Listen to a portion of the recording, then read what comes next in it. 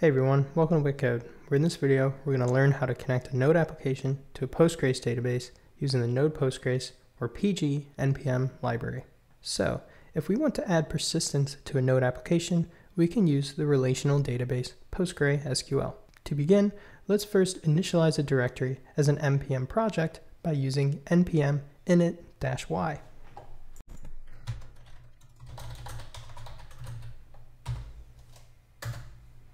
This command creates a package.json file, which we can see right here, to hold information about the project. The -y flag provides default information to this file as opposed to us typing it in manually. And now, to connect Node to Postgres, we're going to use the PG npm library. This library is a pure JavaScript implementation of a PostgreSQL client. A PostgreSQL client is essentially a connection to a PostgreSQL server that can issue commands and database operations.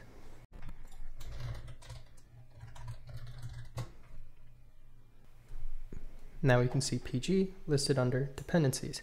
So there are two different ways to connect to Postgres with the PG library, a client and a pool. Both of these objects are exported from the PG library. To use them, let's create an index.js file and import them.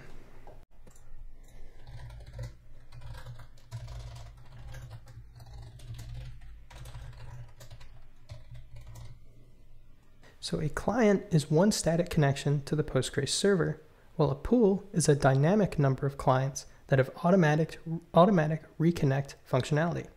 In other words, the pool object is a connection pool, while the client object is a single connection. A connection pool should be used in applications that need to handle concurrent requests or frequent queries. This is because connecting to the PostgreSQL server carries a fair amount of overhead. For this demonstration, we will use the pool object. So, the best way to provide connection information to Postgres is through environment variables. This is so we can set up different databases for development and production. To easily work with environment variables in Node, we use the .env library. The .env library loads environment variables from a .env file into Node's process.env object. To work with this, let's create a file called development.env and place some environment variables inside.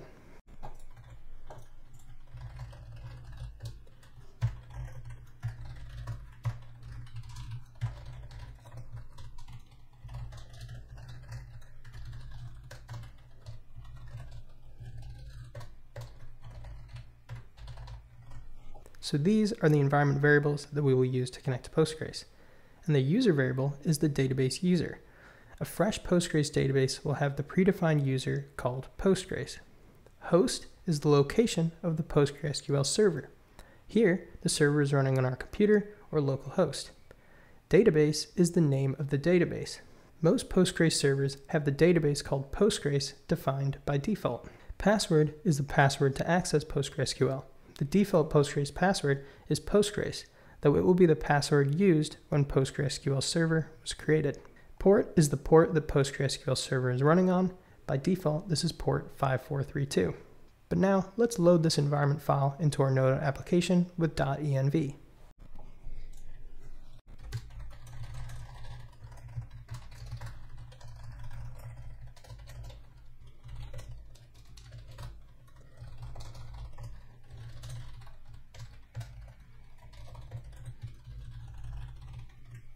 So this config function from the .env library loads the environment variables into process.env. We can pass it to the path option to accept a path to the environment variable file, which here is our current directory, and then development.env, which is the location of this file. We can also provide the override option, which will override any environment variables already set on our system. Of course, when more environments are added, the path should not be hard-coded like it is here, but rather a dynamic path to the environment variables applicable to the chosen environment. So now let's actually connect to PostgreSQL with a pool. So to connect to Postgres with a connection pool, we instantiate a pool object. We then need to supply it with the environment variables that we created inside our development.env file.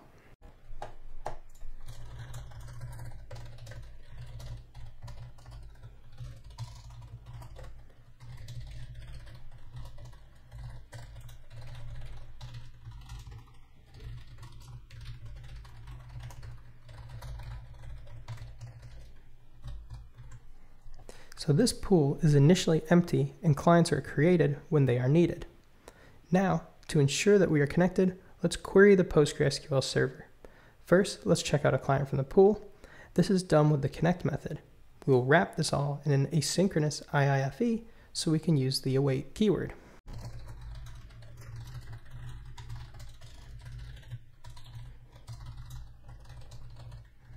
So now that we've checked out a client or connection from the pool, we can use that client to query the Postgres server. We can query it with the query method and extract the returned rows from the response. Let's get the current user, which here is the Postgres user.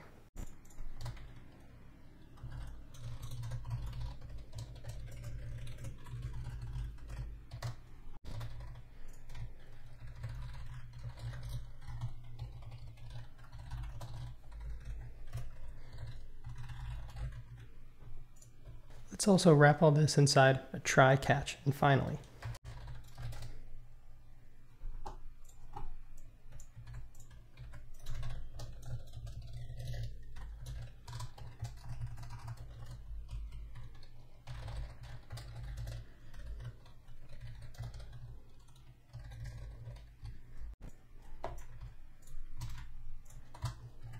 So we need to wrap this query inside a try, catch, finally block so that we can release the client back into the pool once we've used it. We want to do this whether the query was successful or not. This is because if we don't release the client back into the pool, then soon the pool will be depleted and there will be no clients to handle any requests.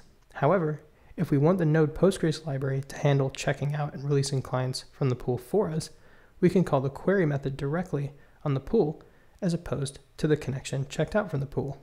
But before we do that, let's just run this to make sure everything's working. We run it with node and then the name of the file, index.js. And nothing happened because we need to call our IIFE by having this here.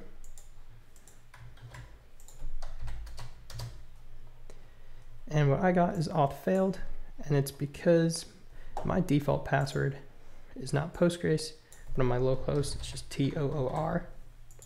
So if we try this again, and we get logged out the current user, which is Postgres. But now let's call the query method directly on the pool.